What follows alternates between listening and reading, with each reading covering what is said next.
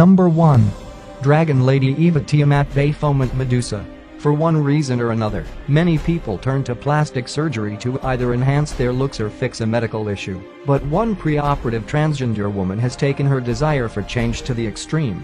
Unhappy with her appearance, Dragon Lady Eva Tiamat Baphomet Medusa turned to a body modification artist so she could look more like a rattlesnake. Over the last 20 years, Tiamat's procedures have included having her ears cut off, her nose shaved, horns implanted, eyebrow dome implants, a forked tongue, fangs, and scales tattooed all over her body.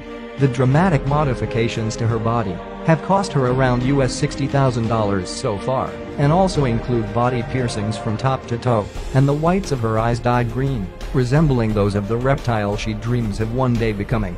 Tiamat's belief that she was raised by western diamondback rattlesnakes after being abandoned as a young boy have fueled her desire for this disturbing transformation. Although born to a human mother in the Phoenix area, she says her choice to transform into a snake is in honor of her reptilian parents.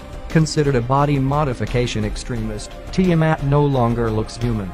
Through a series of bizarre and, no doubt, painful procedures, she has managed to escape the confines of the human body. Number 2. Mr. Broccoli. If you're going to dress up and identify as your favorite vegetable, don't do it in front of Good Morning Britain's Piers Morgan and millions of viewers. Branded an idiot by Piers and his co-host Susanna Reid, Mr. Broccoli was trying to make a very serious point about veganism, but failed due to his comical appearance. At the time, Piers said, although Mr. Broccoli had the right message, his method of delivery is what irked him the most. Asked if he practiced what he preached when it came to the environment, he replied, "No, I'm just a broccoli." He gave the same response when asked several additional questions pertaining to his knowledge of veganism, including the science behind meat eating and the effectiveness of plant-based diets. The interview concluded when Mr. Broccoli took a banana out of his pocket, pretending to use it as a telephone. Piers said enough was enough, and the vegan activist was ordered off the set. Instead of getting his message across, he ended up making people think that all vegans are twats. Number 3. Jareth Nebula, the alien. If you thought that extraterrestrials were just a myth, you might need to think again.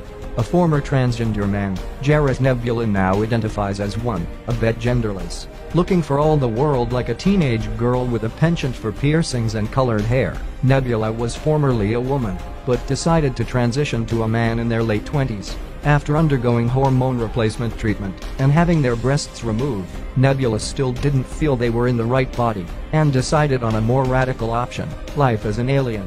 Not male or female, in fact, not even human. Nebula decided they were simply otherworldly.